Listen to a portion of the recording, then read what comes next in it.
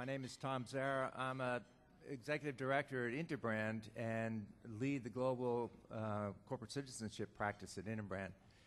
And I have to start by thanking Gary because on the one hand, he made me incredibly depressed and realized that the world that we live in is the world that we've created.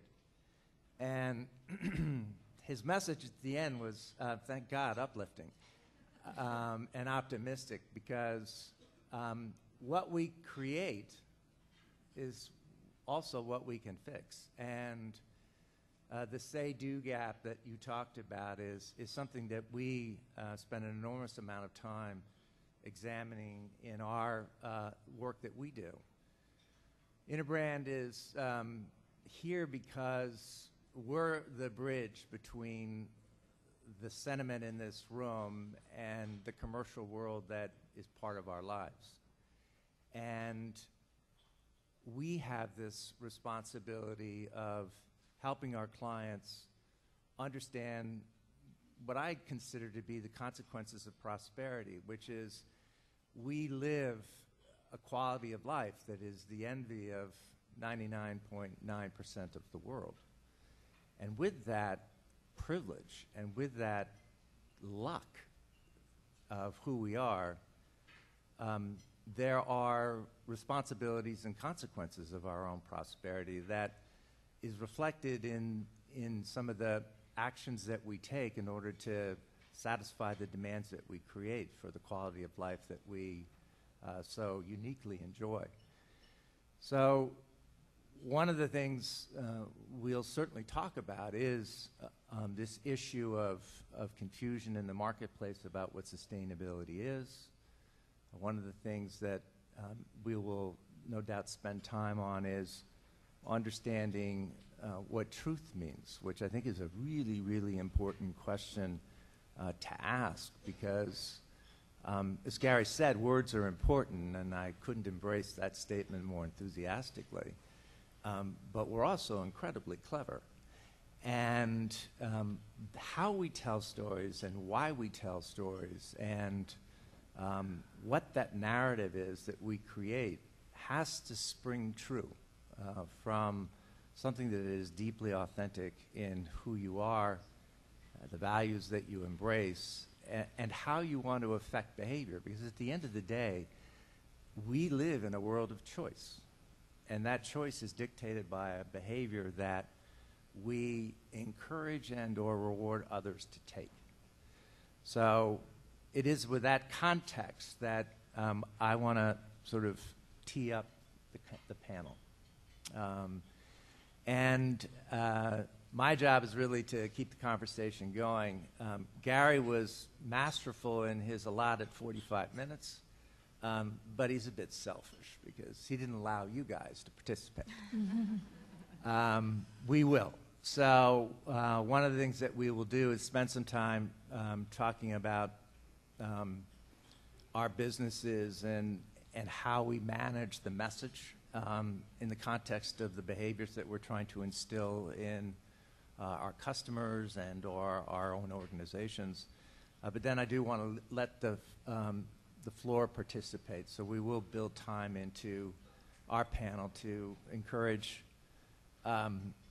the curiosity of the student and the wisdom of the gray hairs in the room to participate in a way to, A, increase the heat in this room, and B, to discourage you from taking another break in the middle of our session. So we'll go from there. I'll start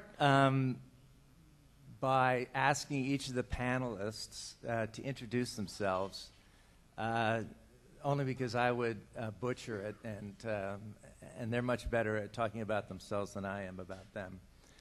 And if you would, just frame the business proposition, because at the end of the day, we have to understand what is the business that you're in, and why is that something that needs to be protected as an idea. And then we'll then volley back and forth on the role of storytelling and things of that nature. But I'd like us to appreciate kind of the organization that you've created, the nature of that business, and the mission and purpose of that business as a starting point. So we'll go from right to left. Okay. Hi, everybody. I'm Anjali Kumar. I'm the General Counsel and Head of Social Innovation at Warby Parker. How many of you wear glasses? All right. How many of you have heard of Warby Parker? Awesome. That's great. All right. So Warby Parker is... I'm sorry? Fantastic. Yeah. One guy in the back. Thank you. My favorite person in the room. Well, hopefully the rest of you will be soon after this conversation. I'm not wearing them, so, there it is. But Warby Parker is a lifestyle brand, and we sell prescription eyewear for $95. That includes the prescription, free shipping, free returns, and that's the basic story of the company. In addition, the sort of bleeding heart part of our story is that for every pair that we sell, we also distribute one to someone in need, and it's a little bit of a more nuanced story than just buy a pair, give a pair.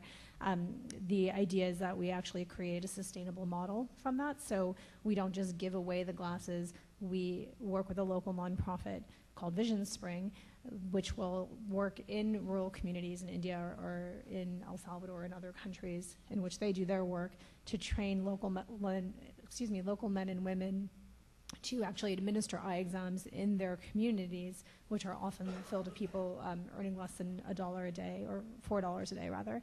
And they will administer eye exams and then actually sell glasses within their community. So it creates a sustainable model. And so that's what we do in a nutshell. Great. Hi, everyone. My name is Maxine Bedat. I'm the co-founder of a startup that launched August 27th called Zadie. We're a shopping and lifestyle destination for the conscious consumer. So for every product that we sell on Zadie.com, you can get an in-depth story from the designer about both their inspiration, but about the manufacturing process. For every product that we sell, we have kind of a visual nomenclature that kind of delineates what we find special about the product, whether it's something that's handmade, locally sourced, that is made here in the US. We're really trying to get people to understand the qualities that make up their products and get to know the people behind them. So it's definitely all about storytelling. 5% of proceeds from Zadie go back to our nonprofit sister organization, the Bootstrap Project, which was really the heart of the creation of Zadie. And the Bootstrap Project works with artisans in the developing world to help them revive their craft traditions.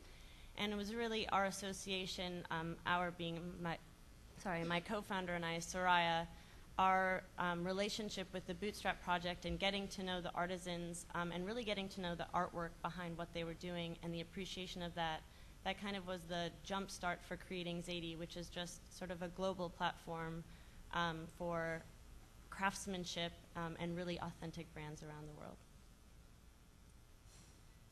Hi, I'm Josh. I've spent the last 10 years on several different ventures, all with a theme of trying to figure out how to make, call it sustainable, green, less harmful products, widely appealing to wider audiences. We talk a lot about taking things mainstream.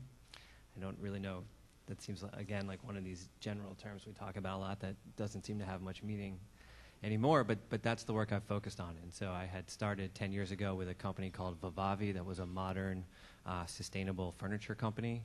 We repped about 80 designers from the US and around the world, and we're an e-commerce site and had showrooms in Manhattan and Brooklyn. And out of that, kind of the philosophy that was guiding me was this thing called the lazy environmentalist, which I will just quickly tell you the story because it probably explains more than me than anything else I can tell you, is when I had Warby, I had started in Washington, D.C., and we were moving up to Brooklyn because in 2004, 2005, there was a fabulous sustainable design scene emerging around Williamsburg and Greenpoint, Red Hook. So we were going to go get really close to those designers. we being me and my office manager and only employee, Lucy.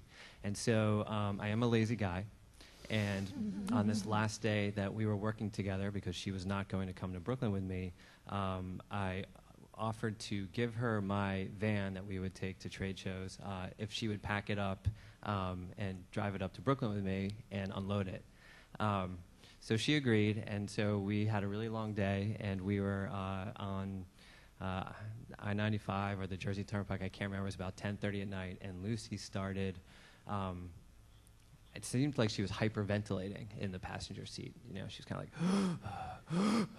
I said, Lucy, are you all right? She said, Josh, look, I have to ask you something. I have to get this off my chest. I couldn't ask you when you were my boss, but you're not my boss anymore, and there's just something I really need to know. And so I instantly thought, oh my God, she's attracted to me. This is amazing. This is awesome. She's right. I'm not her boss anymore. And I started thinking about the apartment that I was going to that I hadn't even seen in Brooklyn, and I knew there was a roommate, and what were the logistics, and how is this going to work out? In like a flash, right? In like a second. So anyway, I said, no, we can talk about it. It's okay, whatever you want to talk about. She said, I don't know. I don't want you to take it the wrong way. I said, no, go ahead. You can say it. It's going to be fine. She's like, okay. Are you really an environmentalist? So she went on to say, I mean, you're always in the shower. You barely recycle. You were going to take you're going to throw your bed out. I took it to the homeless shelter. Like, you're basically like the worst environmentalist I've ever seen. You're running this company, and I just simply don't understand. It's been on my mind for a year and a half since I've been working for you. So that night did not work out nearly how I thought it was going to in that moment. And I wrote a blog entry called The Lazy Environmentalist. I was blogging a lot on Vivavi, and I wrote basically the extent of, look, I get it. I think we have huge challenges. I think global warming's real. I think we have food issues, water issues, air issues, you name it. But here's the reality. I take long showers. I do my best thinking in the shower. I don't really want to change that behavior.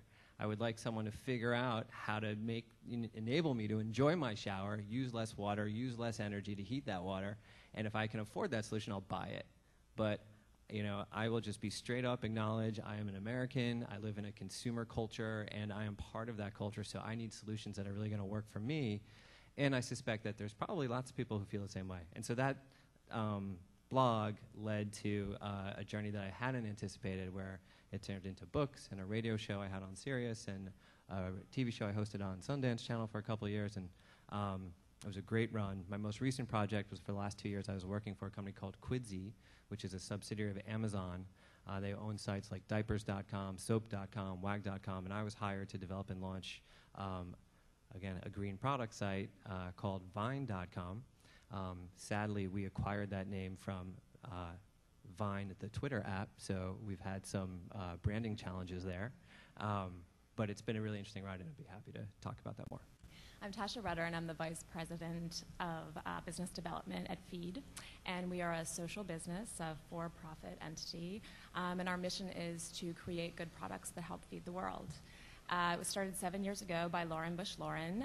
Whenever she was a student, she was asked by the World Food Program to become their student ambassador. So she traveled the world in South America, Africa, also throughout Asia, and really for the first time for herself even, she came face to face with the overwhelming issue of hunger and poverty that so many, 870 million people in this world, face. So her mandate whenever she came back was at her own school and in other schools to go and talk about hunger and poverty. And to sort of enlighten people to this issue. However, she found herself a wonderful storyteller to people and to these students, and she had them engaged in those moments. However, how did she empower them and activate them at that point? These kids, these students at this stage in their life, they don't have a checkbook that they can, whip out and write. For a big donation. A lot of them aren't going to go and volunteer in the Peace Corps. So what could they do? Shopping. She also was taking some design classes at this point, and so she just had the idea to create a consumer product that could be unisex and embraced by everybody. So she created the first Feed One bag, which was inspired by the burlap rice ration bags that she had been seeing on her trips. And the genius of it was to build the donation directly into the cost of the product. So for the first Feed One bag, it actually feeds one child in school for 1 year. So essentially the consumer immediately becomes the donor whenever they are buying that product. So we're 7 years later. We've expanded to over 70 different products now. We're working in many different countries also with artisans to create artisan products. And just as a couple of weeks ago, we announced that we are now over 75 million meals given. So. Fantastic. So, as the provocateur, I'm going to ask you to sort of tell the story. And I want, if you would, for all of our benefit, to appreciate two aspects of the story that you tell. One is you're all in business, and you're not really interested in not making a profit, because the profit is in fact the fuel for the purpose of the organization.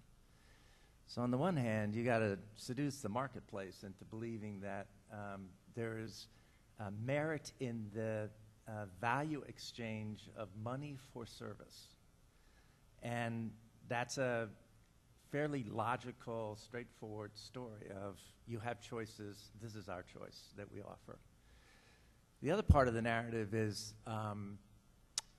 creating a connection with the audience, connecting them to the consequence of buying your product and the purpose of why carrying that badge, the one person that has the Warby Parker glasses, is actually making a statement not only about you but about themselves. So help us appreciate how each of you determined what the narrative was for the business and the narrative that was to engage the marketplace.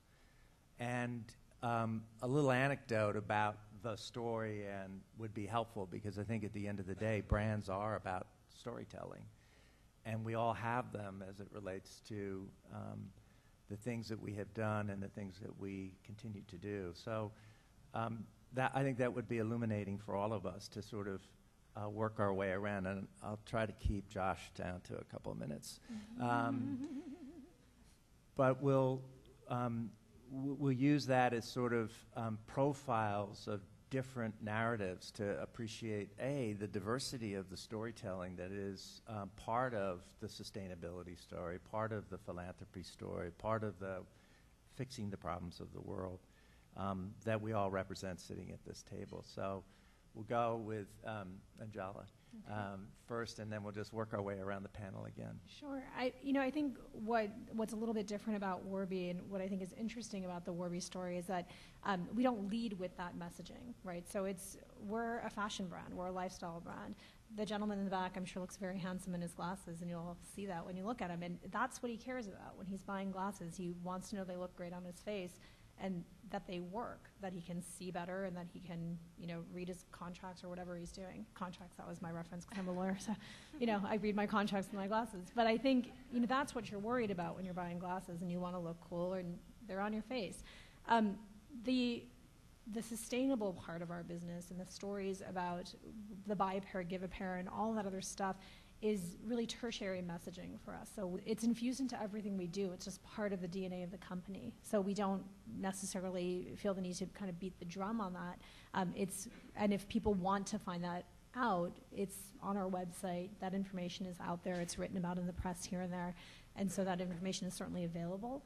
And then we'll probably have that messaging out there more. But I think our idea is really, at the end of the day, how can we transform the norm of what it means to do business, right? Like, how can we show that you can do good in the world and also do well as a business, and that those things don't have to be separate ideas, and that they don't have to live within a CSR function and marketing department, that our CSR is everything we do. It permeates absolutely everything. So part of the reason this function sits with me is because we don't think of it as a marketing thing. So we're not just trying to sell more product by saying, hey, if you buy these, then we'll also give them away. It's more it's just baked into everything.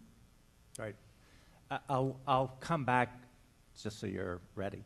On part of the process of validating the message, and in your case, to what degree is the buy one, give one, which is not a new idea, and to what degree is that something that is unique and or a model that others are going to follow? And we're getting into a shared economy, and the idea of changing the construct of a business is becoming fundamental to a lot of the conversations that we're having in this sector of the business. And so I do want to come back to a little bit about how you track and examine the veracity of both the business model and the messaging that you're delivering to consumers.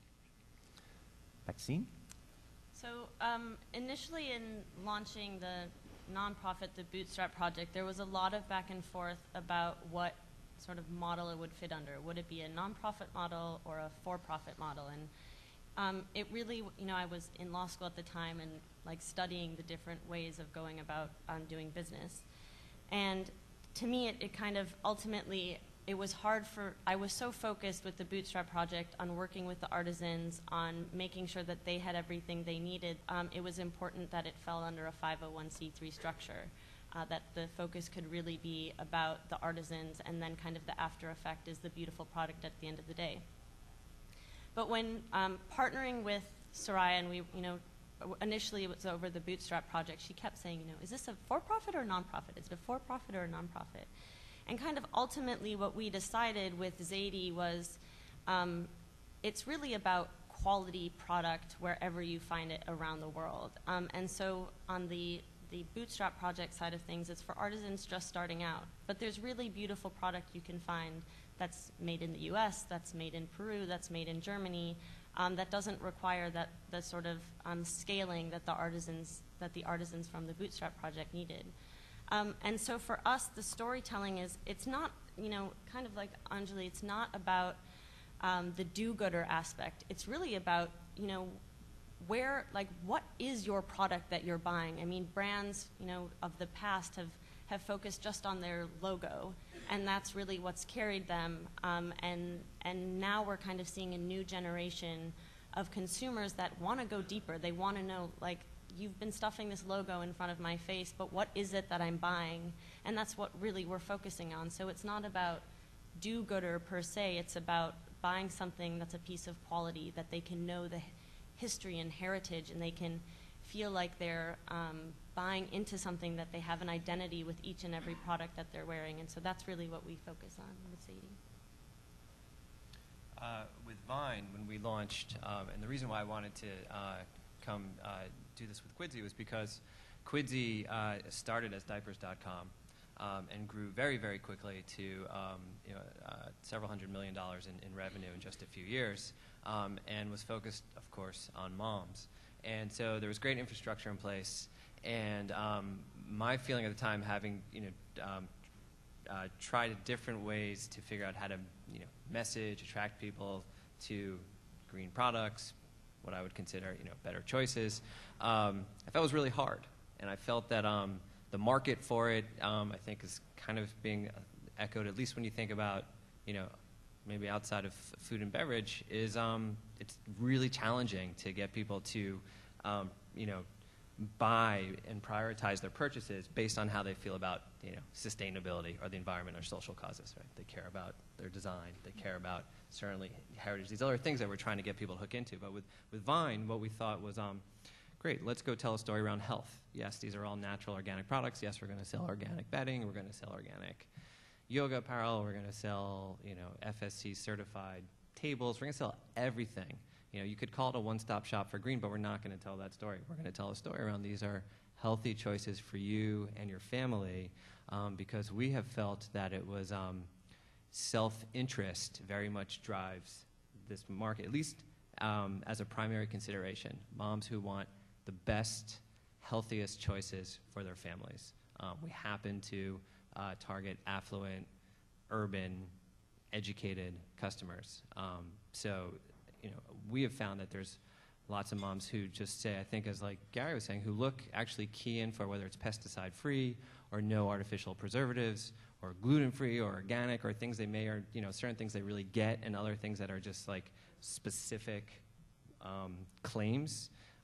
They look for that and they say, great, that's what I want for my kid because I want the best choice. And when we launched Vine, we spent a lot of time thinking about this standard. How would we decide what was going to qualify for the site, given that there really is no, definitions are emerging and there's great initiatives underway across industries, but there is no definition of what's a green product that a consumer can rely on. So we just had to put a stake in the ground and say, here's what green furniture looks like to us. It's going to, we think it has to be 50%, at least 50% sustainable materials. Here's what that means to us. And that's what you're going to find on this site. Here's what biodegradable means to us. It's different than what the government says it is because we don't think it's specific enough. And we have verified and vetted these claims from manufacturers to make sure that when we say something is, that they are behind that claim. We're not testing product, but that they themselves are behind that claim. And of course, that's really important today as well when you think about the FCC and green guidelines and some of the ways companies can go awry if they are not extremely specific in the claims they're making about their products. So we lead with that, and then we do as well try to tell a larger story about who the brands are, who the founders are, and connect people. Once we've acquired them, we try to create that halo around the good that we're doing. The giving piece is obviously in the DNA of Feed. As you can see on our bags, there's no denying that we have a mission that's very clear here. So I wouldn't say that we necessarily lead with mission. It's really a 1-2 punch of mission is out there, but also we know that product has to be championed. We wouldn't be here 7 years later if we hadn't continued to evolve with product development, respond to what our consumers wanted in that fashion space, and not just recreated the same burlap bag over and over again. However, that being said, it really, we have found from our consumers, is a badge of honor that they wear their Feed bag. They love that the logo is very big. They love that people ask them, what is this bag? What is this story about? And they can say, I'm part of the solution. And then they turn the bag around, or the product around, and on every single piece, there's a number which signifies the amount of meals given or the amount of children who have been helped by this product. So it's very easy, it's very measurable, completely transparent and tangible for people to become the storytellers, for people to become the brand ambassadors for us. And this is something that is added value for them and shared value. And now we know with all of the millennial reports coming out, Interbrand doing your own, that this is extremely important to consumers, but they also demand it and expect it of their brand. So it's not an afterthought, and it's something that will actually push them to buy a product over another one if quality and price are the same. So we definitely tell the story. Our consumers, our followers want to hear that story, and they want to have that experience of feeling like I'm doing something and I'm part of the solution. So let's spend a little time on how you measure the impact of your storytelling. There's a prevalence of skepticism in the marketplace, and we're all slightly cynical one way or another. And so protecting the integrity of the message is part of the responsibility of the brand, and it's inherent in the stories that you tell. I am interested in sort of appreciating, one, the vehicle by which you deliver the message and the story, and how you're ensuring that we're not just affected by our own sense of purpose and deluding ourselves into believing that we're actually accomplishing what we are. Yeah, sure, you have weekly, daily, monthly sales that you track as one measurement of success, but I am interested in how do you determine that you've created this advocacy for the brand, and that it is something that you can reflect on and leverage as you start to look at either product proliferation or product diversification or audience expansion. Share with us a little bit about the vehicle by which the story is told, and then the techniques that you're using to ensure that you're getting the pulse of the marketplace accurately measured as you look at how to defend the brand and how to expand the brand. And anybody can jump in on that question. For us, the messaging around our buy a pair, give a pair, a lot of that's done on the internet. So we are an e-commerce based brand. We now have 4 retail locations as well, but largely a lot of our consumers interact with us on the web, and so that might be with the first place they've heard about the brand, and they kind of interact with us there. So there's messaging certainly within that space about the buy a pair, give a pair, and getting into more details if people want to know that information. So there's a lot of things there. The press has been incredibly kind to us, so a lot of our story has been told by the press and talking about buy a pair, give a pair. And then I think part of it is just on us to tell that story, because it's not as simple as a one-for-one model where we're not just giving one away. How do we tell that story in an authentic way and get people to understand what it actually means? Both Neil Blumenthal, who's one of the co-founders of Warby Parker, and myself have a long history in nonprofit, and we both really believe in that model of sustainable development. That's kind of where we were both born from, I guess, in terms of our nonprofit background. So it's something that's very authentic to us, and it's something very authentic to the brand. So again, it wasn't something that was an add-on, like, oh, let's also do this. It was always part of the way the company was set up, because Neil came from Vision Spring, which is now one of our key partners in doing the work.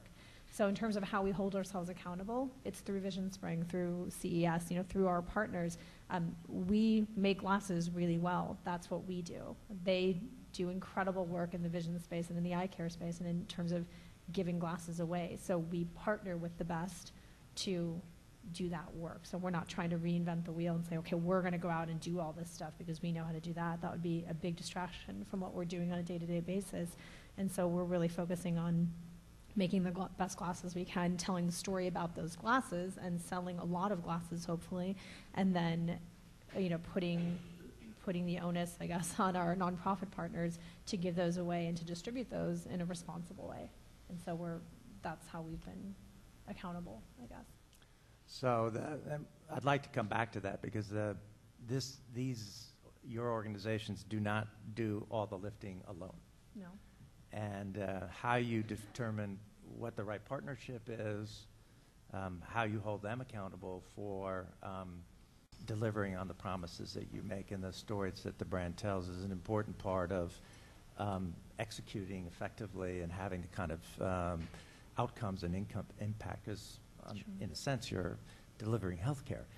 And with that is a huge responsibility. Absolutely. I think just one point I'll make on that is that we would never want our success to put pressure on our nonprofit partners to scale at a rate that's not comfortable for them. Yeah. So we're very lucky to have the sort of unprecedented success that none of us anticipated in such a short time, and we want to commit and continue to commit to the buy a pair, give a pair model. But I also don't want us to be trapped by that messaging where we start doing it in a somewhat irresponsible way. So I would rather have us take the time and have to explain ourselves and say, well, yeah, we've sold X, number of pairs, and we've only given away X minus Y. There's a delta there, and the reason we haven't given those away is because we're still, waiting for the right partners to help us distribute the rest of those. That hasn't been the case to date, but I can imagine at some point soon we will outpace the capacity of our nonprofits. It's sort of a luxury problem to have on our side, but it is something that we think about a lot, and it's definitely something that I personally feel very challenged by, is how do we continue to scale with integrity as Warby Parker, and then how do we continue to scale the impact we're having in the world in a responsible way? Yeah. So it's an interesting challenge that I think we'll face soon. We face the same at Feed. We are only 10 people strong in our office here in New York, and so it is imperative for us to partner with some of the larger giving organizations to be our donor partners. So we have the World Food Program, UNICEF, and Feeding America here that we mostly work with. There are some smaller organizations like DonorsChoose.org that we have activated certain programs with, but that for us is key because we need that transparency and of course everything that goes with that, auditing processes. You were speaking about the the messaging that we do, and the kind of the most exciting part of building Zadie so far has been really building the brand along with the community. In the couple of months that we've been live, we have a community of over 100,000 people across social media. And the exciting part is we have a feature section where we have journalists write articles that are not pushing product at all. It's really just about the Zadie lifestyle. And we had one article breaking down your closet in terms of cost per wear. And it's something that we all did as a team, and something that felt really natural to us. And it was just so cool to see how this article got picked up and the conversation it started on Facebook, on Twitter, on Google+. Really people interested and excited about this idea. And so that to us, sales have been excellent and far beyond our expectations, but those articles and the response from the community, that it's not just something like we want it to be real and we hope that people follow, but that people right now are engaged and interested, and they're at this stage where it's been fast fashion for 2 decades and they're kind of over it. They see that it's, it feels cheap in the beginning, but it's actually quite costly to have a fast fashion lifestyle where things fall apart after a couple of washes and you keep having to go buy things. So that's been something that's really exciting for us, to just see the response from the community, really around the world, of people interested and engaged with this subject and really wanting to see change. For us, for Vine, we, as an e-commerce site, we do measure everything, right? So we test messaging. We haven't come up with anything quite like the Applegate commercial, but thinking about our target audience, we did a campaign around Goodnight Kisses, paraben-free, and it just went crazy. It just hit, and because it hit on this fantastic emotional chord for moms around something they got, and it was just instantaneously pithy, emotional, and it drove a lot of click-through, a lot of conversion, strong repeat behavior from customers on messages like that. Some of ours bombed, but we use all the tools that are available when you think about Google or social media, and I do think it's still really hard to crack. And being part of Quidsy, there's 10 sites, and what I've tried to figure out is WAG, our pet site, they put on Facebook something like, if pets aren't in heaven, I'm not going, right? And 1,000 people share that immediately, and it's just very hard to key into those kinds of things. I think it's part of the ongoing challenge to figure that piece out, how you really tell that story in a way that resonates with the channels that we need to be marketing in. So a theme that's consistent across all 4 of your businesses is this: A, need to connect, B, to invite a conversation. And inherent in the definition of a conversation, this is a 2-way dialogue. And you have 10 people. What's the ability, and how do you respect the initiatives that you create in starting a dialogue with the brand, the responses that no doubt they incite, and then the ability to continue to parlay back and forth? Because while we have the technology to deliver and receive, somebody has to be able to participate that is more than just a robot. And how do you ensure that the ability of the brand and the organization to sustain the conversation and to create a meaningful connection between, the devoted ones that Gary talked about, people who are incredibly committed and passionate, and they don't want to just be talked to, they want to actually engage with, and interested in how you're managing that. And clearly your size permits that, and we'll talk a little bit about how ambitious you really are and how big is big. But I am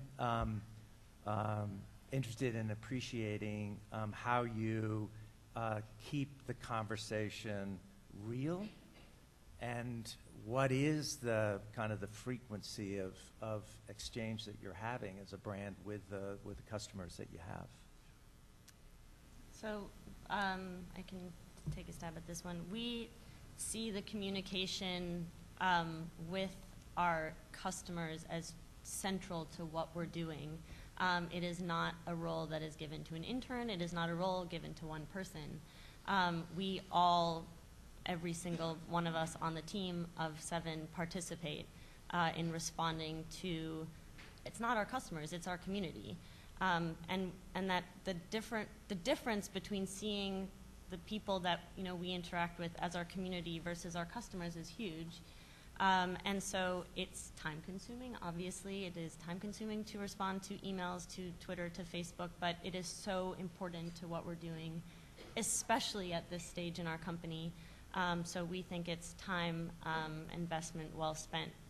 And we're seeing the earliest payoff in those people really becoming the ambassadors of the brand and getting that personal connection. For example, we write handwritten thank you notes in all of our packaging, and it was something that we really wanted to do, but didn't realize it would actually have a marketing benefit in that taking Instagram pictures of the packaging has become a thing for our brand, and that's great. That's free marketing for us.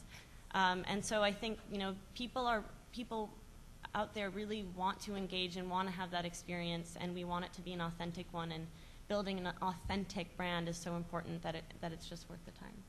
Yeah, I would echo that. I mean, I think the key word is authenticity. For us, it's all been very authentic. It's been very organic, chemical-free, pesticide-free. It's been very, very organic for us. Our customer experience team is incredible, and they interact, on behalf, a lot of people, the interaction that they have with our brand is through customer experience. And so that experience just completely connects people to our brand in a really deep way. I was a fan of the brand long before I started working for the brand, so I think it worked on me. It was a great recruiting tool for a lot of people too. But it's definitely, our social media team is extraordinary. But again, it's very authentic. The way they're responding is the way they would want to be responded to. And so it doesn't just come off as authentic, it actually is. And there's things like we've had similar experiences of, people would ask us questions, customer service questions through things like Twitter. And because we couldn't respond fully in 140 characters, one of the customer experience associates started making little videos just to respond to the questions. She would tweet the link back and just make a little video. And people started sharing these videos, and they were getting hundreds of views on YouTube. It was so odd, because it was like the equivalent of forwarding a customer service email onto like 100 of your friends. Like, that's kind of weird, but people were doing it. And I think it's just because they were so surprised by that interaction and so taken with it that they were sharing it with their friends. So things like that again came from a very authentic place on our side, have had incredible effects of connecting people to our brand. And social media is huge for us. I mean, people really interact with our brand through things like Twitter all the time, and it's fun for us too. Yeah, I mean, I would add that, what you're talking about is something that it's not a question for sustainable brands, right? It's a question for every brand, right? How are you going to engage in your dialogue? But if you're asking about how are you going to engage in your dialogue around sustainability, right? Like, how do you make sure that piece is percolating through these channels? We still look to tools that the best brands in the world use, and we haven't been able to adopt all of them yet. But I'm heartened by the fact that I see such talented people who didn't necessarily grow up, in brands that were born natural or born green, but are increasingly gravitating into this industry, who bring just fabulous backgrounds, who just up the game for these kinds of brands. Lots of people think, for example, that, and we've had to try to change this mentality too. If you get someone to like you on Facebook, you're done, right? That's the funnel. They liked you, you can message to them, and now they're going to convert to a customer. And the world just simply doesn't work that way. Yeah, like doesn't mean love. Yeah, not even, right? But yet you have brands like, you look at the tools that like a Sephora is using, or a Home Depot around creating community on their own sites. Community. And seeing Facebook as the top of the funnel that drives people to community on their sites, and then eventually, somewhere down the road, to becoming a customer once they're bought into the fact that, wow, Sephora helped me figure out so much. I love this. I'm going to buy something here, you know. And I just think that there is a we're trying to figure this stuff out, and I think the faster that we can, you know, continue to adopt these kinds of tools that are out there in cutting-edge marketing, you know, the better. Feed's consumers are extremely engaged, and we almost think of them as team members because, you know, we storytell mostly online and through social media. We've been lucky enough also to secure large partnerships with being a small team, being a social business where we give a large part of our profits away. We don't have the huge media budgets. So whenever we partner with somebody like Target, which we did this past summer, and we're able to eventually give away 14 million meals in America, but also have this huge platform where we finally have TV commercials. We have print ads that are in all of the magazines across from lifestyle to business, and a lot of press coverage. That amplifies the story for us and then drives people back to the website where we really do tell the stories. But you know, our customers are the ones asking us for tech, asking us for diaper bags, and that really does direct. We are extremely responsive to that. And then they also are asking a lot of questions about the transparency of where their money is going, how these meals are being given, why they're being given, what's happening in certain countries. So we really have a very large story to tell from a product point of view and from the giving side of it, but our consumers really can't get enough. I would just say that I think the one thing, like the magic of a feed is like, it's the same magic as this guy Mark Spellman once said about a magazine called Plenty. Was that when he was talking about the Prius, he was like, you rarely ever do you see a bumper sticker on a Prius because the Prius is the bumper sticker, right? And feed is the bumper sticker, right? It has this fashion element, it's very on trend, and it just says your values, states your values. And that is like the really hard place to get to. That is the brilliant place to get to. And brands, I think, that figure at Tesla, you know, will, you know, I mean, hopefully continue to get there, right? But we'll see. But there's just not a lot of brands that, you know, Patagonia, you know, in a sense is that kind of brand. You're like wearing your values in a hip, cool way.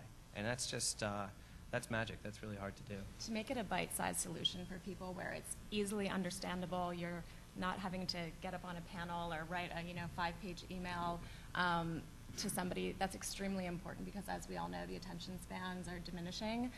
So for us to be able to say, create good products that feed the world, one child is being fed for in school for 1 year, or 100 meals are being given, that has really been the key to our success. So, and Gary talked about this as well. I mean, he's a niche business, and that protects, I think, in a sense, the integrity of the brand, and B, the complexity of the idea of the brand. It just isn't something that is going to be mass marketed. And you have the intimacy, and you have the passion of the founder, and the visibility of the founder, and you have the culture that you've created as an organization that ensures every single person is shares in the responsibility of building the brand and making sure the narrative is protected and that the narrative is consistent, and that you can go to bed at night feeling good about what you've accomplished with this brand. That's one reality, and what you share is the intimacy of managing the business. My question to you guys is, you know, what is your ambition? What is niche good enough? Because it's one thing to consider, A, your point of view, and B, how you designed a responsible business, but you're tiny. And yet your purpose is magnificently large. So I just want to understand a little bit better, what does this look like for you in 10 years? And what does success really, how does success sound, and what does success really look like for you guys? Success for Feed would be that, you know, in 5 years, 10 years, somebody logs on and there's a holding page that says fed, that there is no more world hunger. that's a lofty goal. So in the meantime, we're all very, very passionate about our mission of providing meals and feeding children. However, it's an even bigger idea, and we're more excited about people embracing conscious consumerism as a lifestyle and as something that it's not niche. It's a given that they can go to a store and there's always an option in clothing, in apparel and accessories, food, home. It's never a sacrifice because the product is always going to be just as good as something else that isn't a give back brand, but also that it's easily accessible. So it's not that you're just having to go onto the Feed website. We're building out so Targets are going to be carrying it. Saks Fifth Avenue is carrying it. We have a lot of retailers that we work with, but we want this to always be an option that is easily accessible. And that people don't have to choose one or the other. That's the goal to get to that point. I think we would share a lot of what you said. I mean, first of all, I'd love to see a website that said Fed. That would be amazing. I think for the billion people out there in the world that don't have access to glasses, that's a statistic that makes absolutely no sense to me. Again, it's a very low cost poverty alleviation tool. It's a problem that can be solved, and I would love to see us make a significant dent in that problem. It's a distribution challenge, and I would love for us to be able to help that. So there's certainly, everyone's seeing or something, that would be amazing too. That's certainly, for our own company ambitions, I think we have ground ambitions. We're a lifestyle brand. We're hoping to continue to grow. So that's, there's certainly grand ambitions there. But I think on the sort of do good side, I would love for us to be a ubiquitous concept. For this not to be like, oh, the Warby Parker of socks and the Warby Parker of this and the Warby Parker of that. I would love for it just to be a given that companies do good in the world as well as doing well. And I would love to see us, for my own, again, personal challenge, us to redefine what it means to be the Warby Parker of something. Because right now, it's a very simplistic view of, if you're the Warby Parker of blank, it means you have some sort of buy a pair, give a pair or something baked into your business model. And I would love to challenge what it means to do that, and for it to be a grander ambition of the Warby Parker of blank means all these other things too. And it's definitely an education process, but over really the past 2 years, we've been really, really excited at Feed to see in the retailers that we do work with, we are now in the handbag section. We're in the fashion section. We're not in the give back section. So people are starting to respond to this and saying, hey, it's just a great product. And on top of that, millennials, our customers are demanding, and so this is going to shine above the others because there is added value there.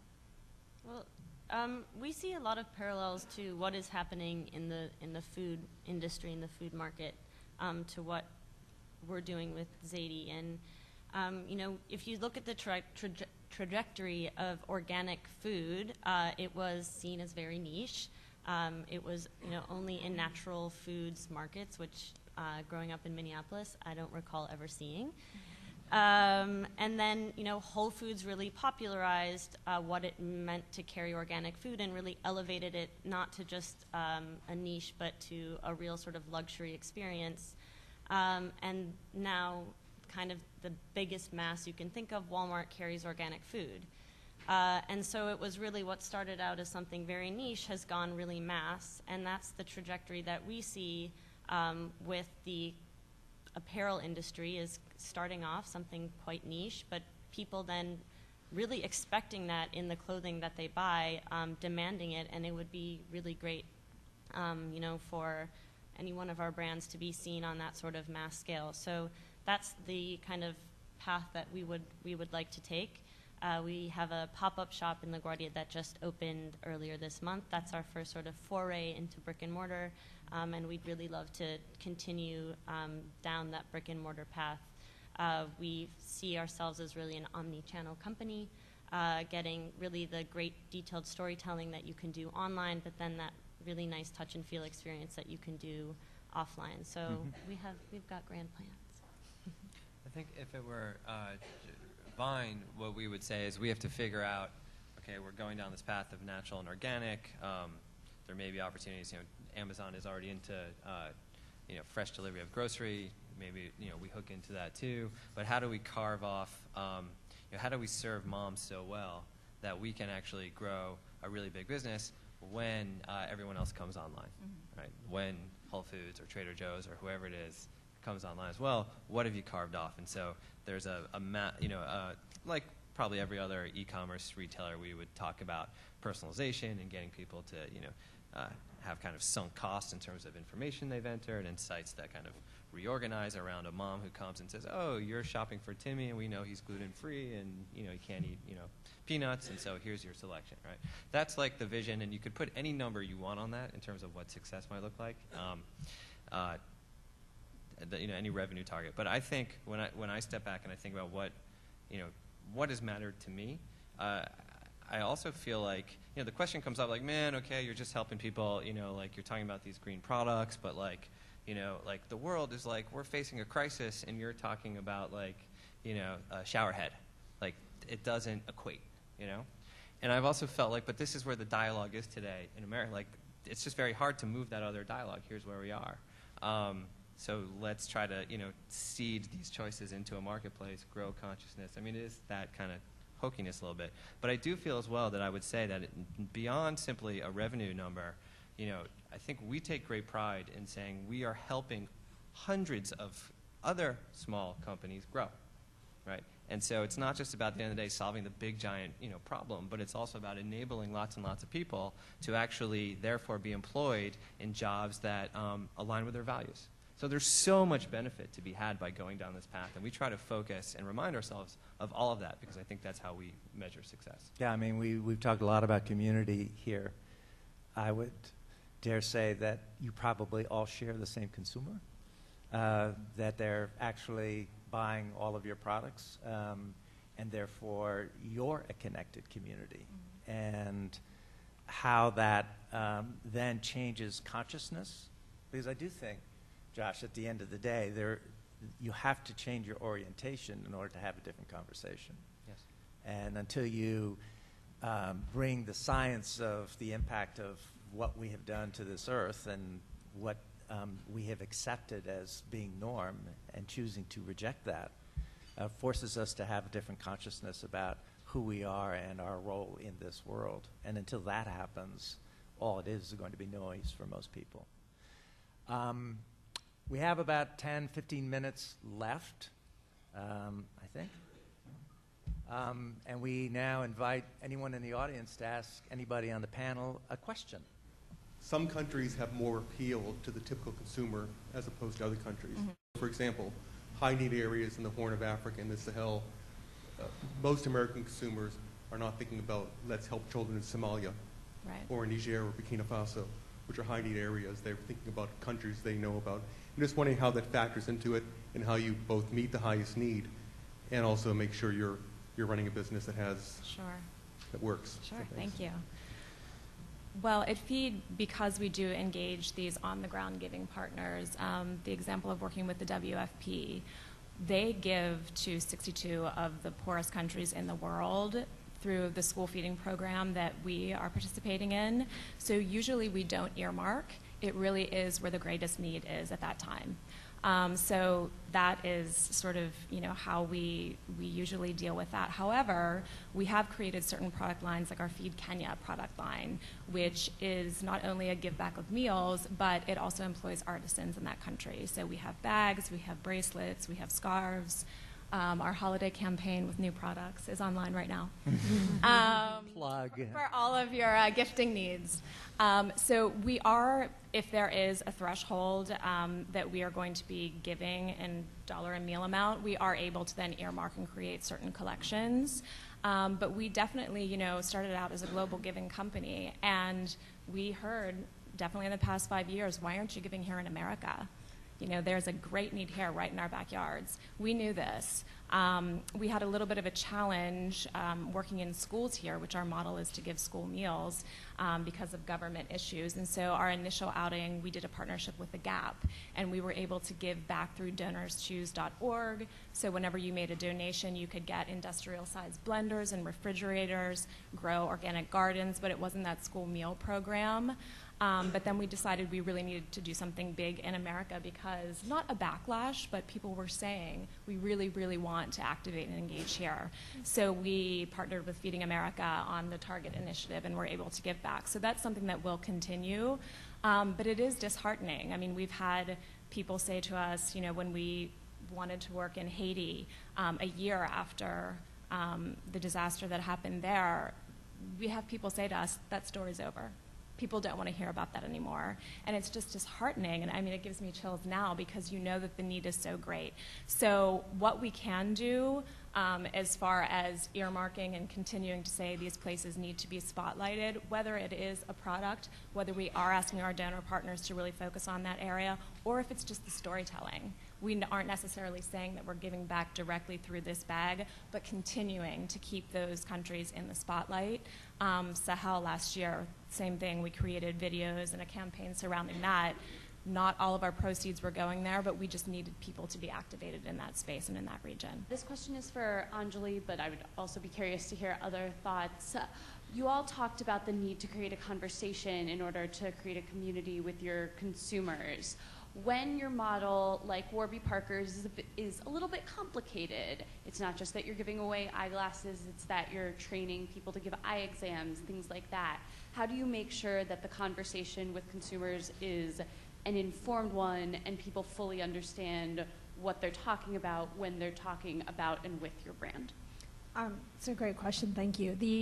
Most of the conversation, frankly, is about the glasses. So, or about a playlist that we might recommend to launch a new collection, or a reading list that we might, put out there. So a lot of the conversation that we have with our consumers is around the lifestyle aspect of our brand, as opposed to the buy a pair, give a pair, or the like.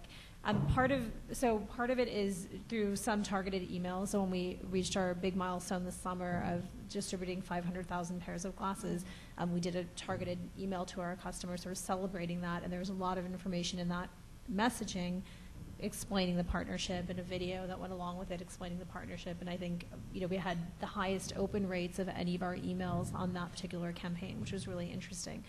So there's those opportunities, but I think that's still an ongoing challenge of thinking how do we get people to dig deeper, because I think it's a very simplistic message, like we were talking about, the sort of bumper sticker or bite-sized messaging of buy a pair, give a pair, and people will have an assumption of what that means.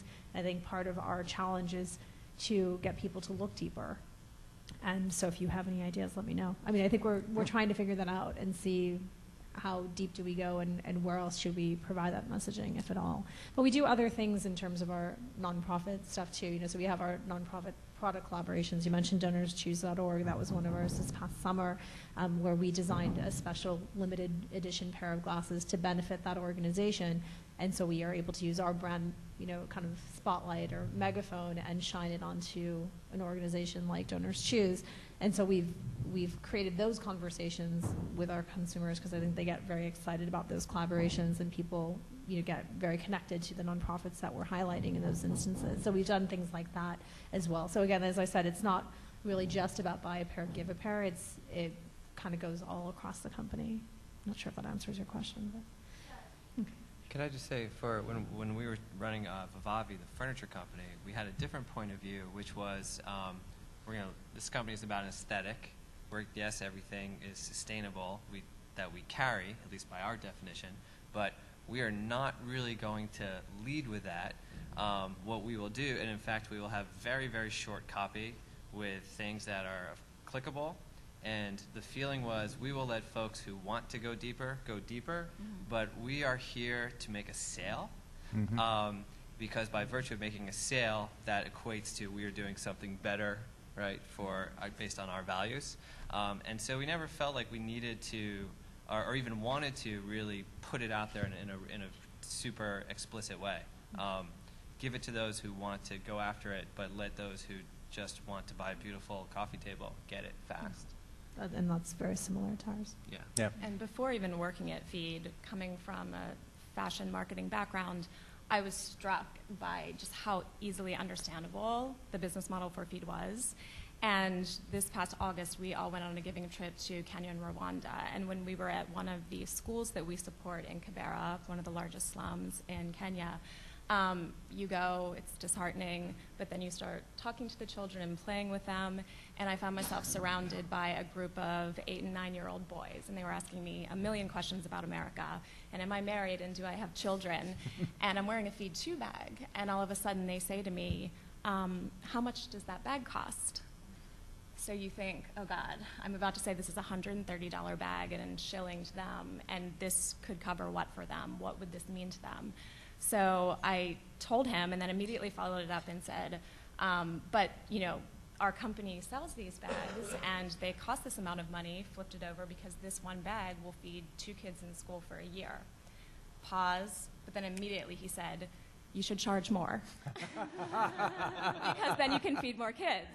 And these are, you know, 8, 9-year-old kids in Kibera. So I said, if, you know, this is translating here, it can translate anywhere, and that really is, I think, hopeful for all of us in this space.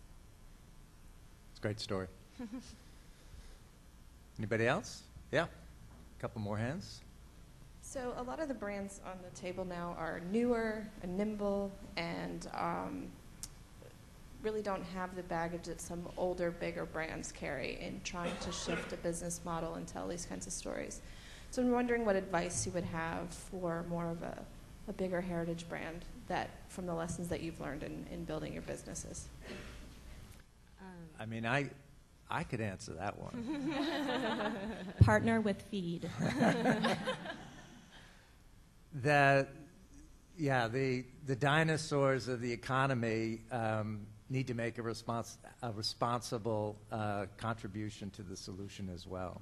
And it's a really interesting question you ask, and it's one that we've been working with Fortune 10 companies all the way to partners like Feed on how do you respond? How do you acknowledge that the values of consumerism is shifting, and our brand needs to be in step with what is important to the audiences that you serve? I think one of the biggest challenges that big, old, established brands have is they have a built-in, flight or fight, and most of the time they flight.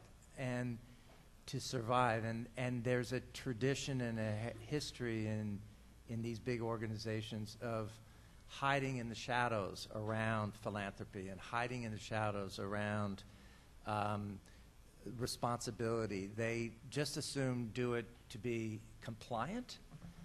They do it because they have a vehicle called a foundation, and so it gets done. But it's not in the transparency of the world that we live in now.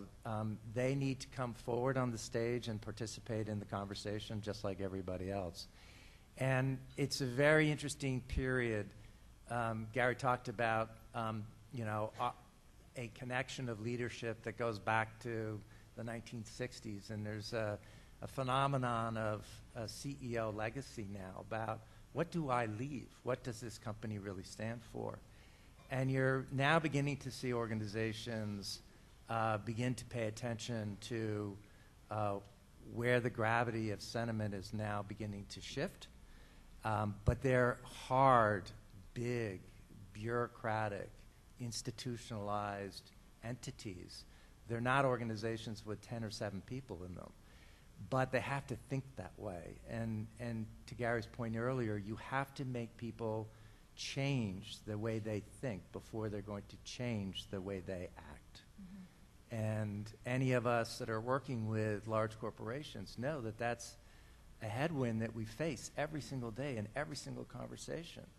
This reluctance to change is a phenomenon that exists in just virtually every large corporation in this country.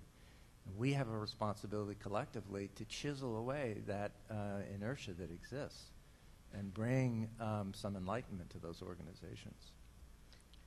There's one example of, you mentioned heritage brand, and I'm wearing Pendleton from head to toe, and that's an over 100-year-old heritage brand here in the West Coast. And they had a bold move, which was they wanted to bring some of their production back from overseas to domestic production in Oregon. And so they started that with their Portland collection, which is what I'm wearing. And it was a risky move for them, a really old company. And they started with this younger collection, and it's been killer. Like, everything has totally sold out. People are so excited about that brand. And it was because they did something bold, they did something different, they reworked their like classic designs and had it work for a younger generation, and it's like people are really, really responding to it. So it was a good payoff for them for taking a risk and bringing something back home. Yeah. Can I just say, I've just seen a couple of different examples as well, where I would argue that in today's world, the risk is, I think, again, depending on what your goal is and who your stakeholder is. If you're saying we got to go message this to a consumer and get a consumer to care, right? That's different than an investor or a regulator or whomever else. But when you think about, or your employees, right? But if you, I was talking once with a brand manager for Hellmann's mayonnaise, and I think Unilever has a ton of sustainability initiatives. And this guy who was the brand manager said, look, we spent 2 years trying to figure out, like, we were told go make this more sustainable. We did a ton of testing, what could we do? We're Hellman, where this brand's been around forever. And we hit on this idea that what we could do and what would resonate with consumers after a lot of research was cage-free eggs. Right, so this is the step that we introduce, and now we're like, Hellmann's, I believe, I don't know if it's just one line or it's the whole brand, but cage-free eggs, right? And then they also said, and the good news is we can actually charge more because now it's more of a premium product. Sure. But like those things align, and I think it was really focused on a consumer. The other thing I saw was really quirky, and it did play to the internet, was like Intel has this guy. They've got these videos on their site. Intel does crazy awesome things for energy efficiency and projects around the world, amazing. But they've got this guy who's basically like a fanatical, if that's a word, recycler. Like, he's crazy. And he's out in Arizona, and he just, like, they make these videos of him, like, recycling everything or taking things out of dumps. And it really personalizes a huge brand in a very interesting way. It's risky because they're Intel, but it works. Yeah. I've been very encouraged. I work on partnerships at Feed, and we've been able to collaborate with Disney, Whole Foods, Gap, Pottery Barn, Target over the years. And I've been seeing just in my over 2 years at Feed, first on partnerships, people were wanting to come in for that quick fix. So you always have to be very aware, is this good washing? What are their intentions? Do we really align? But now, a couple of years later, I'm seeing the partnerships that are coming in. They're wanting a long-term partnership. They're wanting and requesting 3 to 5 year contracts, which is wonderful because they really see this as a big part of their initiative that needs to translate corporate-wise and then also globally. One of our strongest partners is Clarence, which we've been working with them for 3 years. They started out in the first year having a goal of 1 million meals, and we're already over 3.5 million meals. So that's a partner that's a huge global brand that has really gotten behind this, and we're going to take it international. But we're seeing more of people, not wanting just that one-off quick cost marketing fix, which is encouraging. That's a great note to end on.